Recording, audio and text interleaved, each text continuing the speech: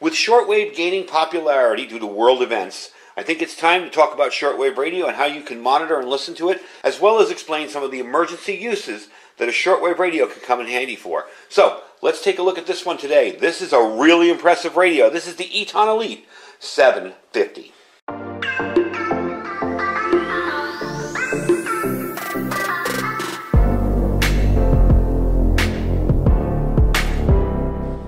Alright everybody, welcome back. So this is the Eton Elite 750. This is what they call the classic. This does AM, FM, longwave, VHF, and shortwave, all in one radio. It is built like a quality HF radio. Yes, the case is plastic, but the knobs and the buttons and everything feel real quality to them. It is not an inexpensive radio, okay? I like to tell people right up front when I'm reviewing products that are a little more expensive, because I like to focus on budget-friendly products. This is going to run you about $400. You might be able to find it for $350 somewhere, you know, a little cheaper, but I like to say that right up front so you don't spend 15 minutes watching a video and go, oh, I could never afford that. And I know a lot of reviewers that do that. They review super expensive gear and then they get to the end and it's like, oh, I can never afford that. Darn, I just wasted all that time looking at something I'll never be able to buy. So I wanted to say that right up front. It is not cheap. It is extremely well made and it is a really nice radio. I think one of the features that attracted me to it aesthetically was the fact that it's got these handles. Kind of looks like a like something you'd mount in a server rack, you know? You stick it right in there. It is not functional. It does not mount in a rack or anything like that. But it does make for a handy way to carry it around. And these are sturdy. They're not just decoration. You can actually pick the radio up by these and not have any problems. So definitely a nice looking radio and a very nice sounding radio. Now I've had this for about a week and a half now. And it has taken over primary monitoring of shortwave stuff in my garage work area out here, up on my counter there. And we are going to move it over when I move it over to the antenna to test for shortwave. I do want to give you a little AM and FM look at it. We don't have enough airband out here to really, you'd have to sit for hours and wait for one guy to fly over into a private airport in town here. So we really don't have much. However, I did sit it out here while I was cleaning my car the other day and just let it sit on the airband frequency, and we did get a little experimental aircraft that was flying in, and he gave his ID and that he was landing. So it does pick up very, very well, and that was without the antenna. Now, the thing about this, two neat features on it. You have the ability to mount an external antenna, but you also have a very decent, beefy, extremely long shortwave antenna. This thing will go up and up and up. I would say it's about 5 feet tall, and it is thick too towards the bottom. It's not, you know, it doesn't feel like it's going to snap out of there at any minute. So it's a nice antenna on it. So if you're in a situation where you don't have an external antenna, you can at least hear a little bit of shortwave. It's never going to be as good as an external, but at least you get something. Also, too, if you have something where you have an alligator clip and it's just a wire thrown outside of your apartment or whatever, you can still clip it right onto that antenna and get good reception. So there are a ton of features. We're going to get into the whole features of this really quickly. Now, this one, you will get complete coverage from 100 to 519 on AM, on medium wave or AM. Shortwave frequencies as well as FM. It is FM stereo if you plug in your headphone jack. Okay, there's an earplug here. Now, on the back, this is what makes this interesting. We'll show you all the ports on it. They are covered by plastic, but you have RCA plugs for a line out into an amp or speakers or amplified speakers, whatever, you know, the Bluetooth speakers that have a line in sometimes, you will get stereo out of that too.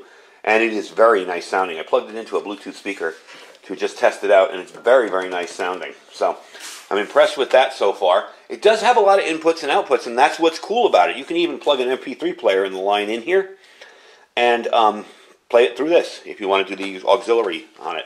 So the ranges, as we said before, the VHF aeronautical band. Now that's VHF with AM. That goes from 117 to 137. Your shortwave coverage is from 1711 to 29999 kilohertz. That includes reception of all single sideband, all right? So you can listen to ham radio with this. That is a very neat feature for those of you into preparedness, or those of you interested in getting your ham license. You can sit and actually listen and see what it sounds like and kind of pick up the lingo and how things go. So that's definitely something you're going to want to look into. If you get a shortwave radio, you want sideband. There's also utility frequencies, air traffic control frequencies, nationwide ones, you know, that they hand you off as you fly across the country, that are on sideband as well. You can also listen to the military with the VHF GHFS or whatever, Global High Frequency System, on certain frequencies. There's a lot you can listen to having the ability to have sideband. A shortwave radio with just AM, you'll probably get bored with quickly because all you can listen to is AM broadcasts. And there are quite a bit. A lot of people like to say that AM is, that shortwave is dead, and you know, it's not anywhere near as busy as it was when I was a kid, but it definitely has stuff out there that you can listen to. And, like I said before in the intro, with the fact that so many people are getting an interest in shortwave again because of what's going on globally and over in the Baltic region, this makes sense for somebody who wants to monitor and listen in and get a really high quality result from listening in. So, you can turn all your favorite stations 3 ways. You can program them into memories, okay? You can program them directly using keypad, which I love. I always hated ones that you have to function, enter, 1, 2, 4, you know, and then go. This one, if you're on shortwave and I want to go from 40 meters to 20 meters, I can just do 14280 and boom, I'm on 20 meters. It automatically loads it up. You'll notice also on the display there's no little trailing display after it. That's what this is for with shortwave when you have a BFO over here, your beat frequency oscillator. On the bottom here, I'm going to try to bring that up closer to you, your SSB BFO, okay? This is a beefy radio, so it's a little heavy.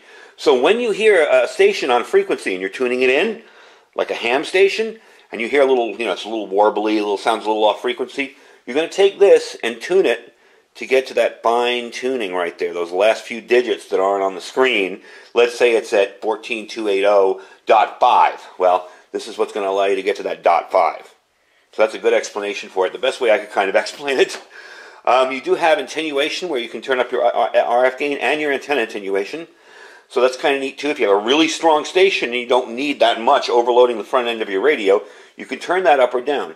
It does have a sleep button here, so you can turn this to 90 minutes, 20 minutes, 60 minutes, whatever, and it will automatically turn off at the end of the night. Probably one of the coolest features of this radio. You guys know my troubles out here with demoing AM radio out here. We had one AM station that used to boom in here. They were 50,000 watts. They cut their power. They're out of Las Vegas, and they cut their power. So now you're lucky you can hear anything on AM, unless it's nighttime. But during the day, I can actually pick up that station using this AM antenna. This is probably something you guys may not have seen before. This is a rotatable AM antenna. It's a ferrite bar that will move wherever you need to move it. Now, what you do with this and how it works, and I'm going to show you the AM in a second here because you won't believe it. You've seen my previous reviews where my AM, I'm trying to desperately pull in this 720 AM and it's all static. And that's how it's going to start out here. But then we're going to do that, and I'm going to turn the volume down a little bit because it's noisy. Then we're going to do that, and you're going to see how well this thing works. So I'm going to put this on right now. Okay, there's normally what we hear on 720 AM. We're going to rotate this to about 80, 85 degrees.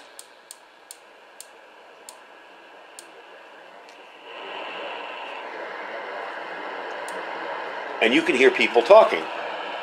Now, no, it's not great reception. There's still low power out of Vegas.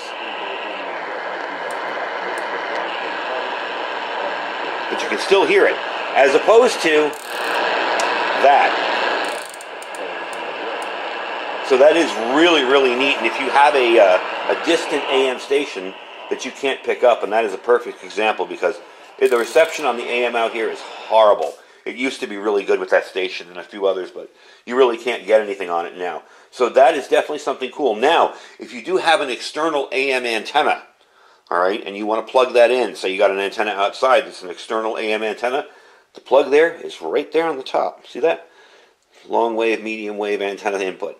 So you don't even have to mess with this if you've got an external antenna. This gives you inputs for an FM external antenna as well on the side here. And these do come covered with this plastic, which I think was a nice touch. These are BNC connectors, okay? That's your FM antenna, and this is your shortwave antenna. It gives you the option here in either one for an internal antenna, which is the big antenna on top here, or the external. You notice on shortwave I have it set to the external antenna here, okay? But you can choose it. It is BNC connectors, so that will work great with the MLA30, which is what we're going to use. That is the magnetic loop antenna that I demoed in an older video. If you want to just use a straight wire, okay, and you don't want to mess with clipping this on here, you just run one of these wires to ground, like that, stick it in there, ground it somewhere in your house on a copper pipe, whatever, and you run this, put your antenna in, lock it back up, and run that antenna outside as far as you want. Remember that height and length are going to help you out a whole lot with a shortwave antenna. So you're definitely going to like that. This is right now running on D batteries. It runs on 4 D batteries. However, there is a plug here, okay? And I'm going to give you info on the plug in a second. It is a 6-volt DC, 500 milliamp. It's a negative tip plug, okay? In other words, that tip in there is negative, so the inside. Usually that's your positive. So it's a little bit reversed, and I would recommend you don't lose this. This has really been the big complaint with this radio, is this power cable. Generally, I'm going to run this thing on batteries. I'm not too stressed about the power cable.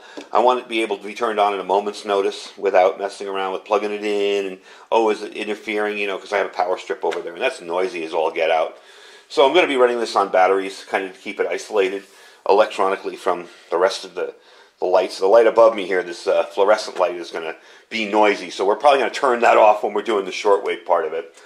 But I'm really impressed with it. Now we're going to take a look at FM real quick.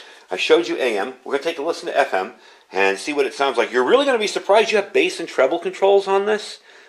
So this really can turn into a very nice sounding radio, and you can tailor the sound to the way you want it. So let me put it on FM. I'll bring you back, and we'll listen. This guy. This is a station out of Vegas. It's a music station, but they're talking, so I can play it. Yeah, it sounds great. Well, he killed this woman, and there was like very little about the woman. Turn it up. All this stuff about, like, you know. It's very loud. This guy was a great guy. Let's move it on to, I want to go to the talk station now here. I don't want to get too much music on here so they won't get me for, we have to start with an infrastructure that makes 89. You know, there we go. There we go. $80 million when this So, there you go. done, and that's on top of $45 million. Very, very clear reception. Really, really nice. And more is coming from.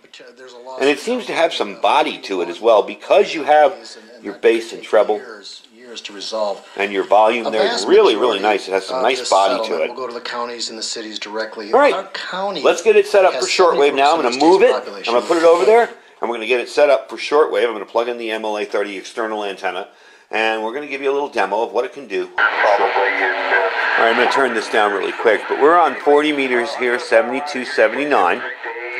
I'll listen here for a couple minutes, but I got to get out and get moving. So I will turn it back to you. Just let you listen. I have not a clue where it's going. So anyway, Camp 5FSK in the group. W6AI. See you guys later. All right, so you hear there, that's a good... There's someone else talking on there. That's a good signal on 40 meters. That's kind of like, I would say, shortwave receiver quality. Really, really nice. Really impressive. I do have my attenuation pretty high on this right now because I wanted to make sure you could hear some shortwave. Right now the 40 meter band isn't exactly hopping. I'm going to move around a little bit. We're going to take it to the times frequency out of Boulder, Colorado, and see if we can hear that. Now you guys have seen me do numerous tests with this frequency. This is a great way to set your watches, by the way. This is the time frequency out of Boulder, Colorado. That is dead silent. Now granted, I do have the MLA antenna coming in here, going outside. It's that magnetic loop antenna that's very small, takes up a little space, but works very, very well. But let's try it on the internal here. I'm going to move this over to the internal antenna, okay? Just stick this up in the air. Of course, now it gets quiet. But he's going to probably say, at the tone, the time is... There. Then we put it back on the external antenna. You see how much of a better signal. That's the internal. That's the external. So you see how much of a better signal you're getting with an external antenna. And that's why I tell people, if you're going to buy a shortwave radio for serious monitoring, put a wire outside. Hang it, if you're on the 15th floor of an apartment building, hang a wire out your window that matches the side of the building so the landlord won't complain. Let me turn around a little bit and see if I can get you some more ham stuff coming in. Now you can hear this guy sounds a little off. I'm going to take that BFO, see how nice he sounded towards the end there. This is on 20 meters now, so we are getting some action on there. There's not much on 20 meters, and these guys are taking a long time to talk to each other back and forth. They're both mobile units, so that's pretty impressive to be able to pick that up. Definitely a nice sounding radio. I am really impressed with it. And I think, if you're willing to put the money in and actually buy yourself a good radio a good receiver. I mean, I know some people will say you could buy a transceiver for close to that price. But if you're not interested in becoming a ham and you just want to listen in, this is an excellent way to get started in that. I really, really like it. You have all of your frequencies set up over here, all of your bands. So you can choose airband, if you're interested in the airband, your shortwave, which we were on, your AM. Let's see if I can get that again. It won't come in again. Darn. Let's see. Yeah, see, it's so flaky with that that station.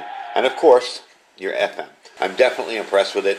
It definitely does the job, and I'm really liking it. I'm really liking the radio. So let's get it back over on the table there, and we'll finish up, and I'll tell you the last little bit of information I have on it, and we'll go from there. All right, so we got a quick little look at it. I still have it on FM here. You can When selfies happened, we had hear a how song nice called that Selfie. sounds. But definitely a nice radio.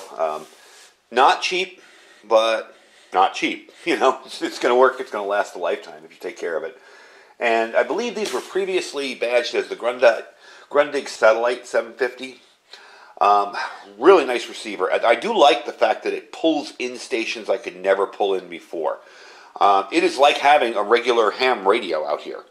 It's like having one sitting here right on my desk where I can listen in stuff, and the tuning on it is exceptional. And it does have a DSP filter on it, so it will enhance tuning sensitivity, and it kind of fields out interference from other channels. It does have programming. You can program up 1,000 channels on this thing. It's 100 for each band, I believe. I don't know why they say 100 for each band. There's only 4 bands. But you can do up to 1,000 channels. I already have a couple in there myself. The WWV, the Colorado Time Station. I have that in there as well.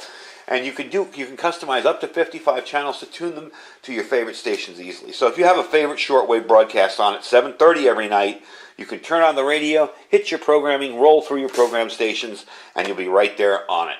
So that's definitely a cool little feature. And I do like the fact that it has an alarm clock in it. Not that I plan on sleeping out here, although for the videos I do sometimes, I feel like I don't get enough sleep. But it has dual alarms. If you notice on top here, let me pull the radio a little closer to you. You'll see alarm A and alarm B, or time A and time B. And those can be, the time B is what you're showing right now, but those can be set for alarms. It also has an antenna thing there. I'll show you the antenna if you're using the internal or external antenna. So, definitely a cool little rig. Definitely does what it's supposed to do. And, I like the fact that you can keep connected with this.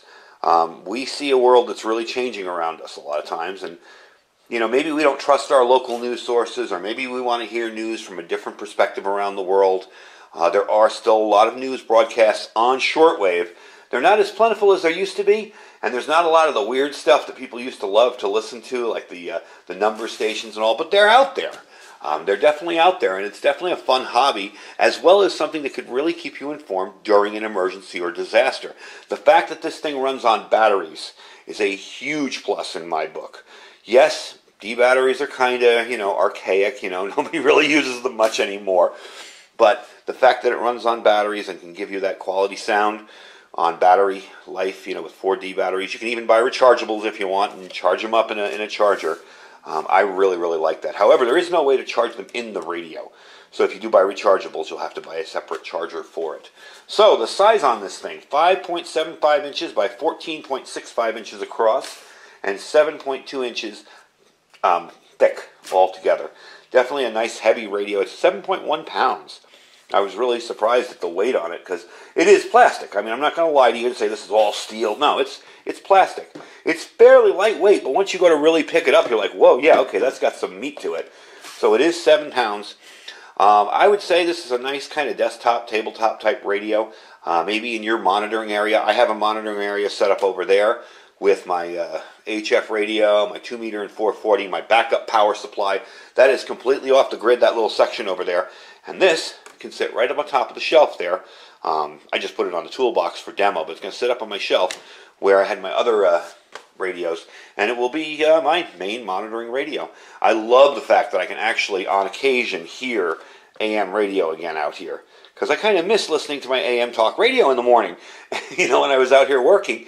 And this will actually pull in the station at night.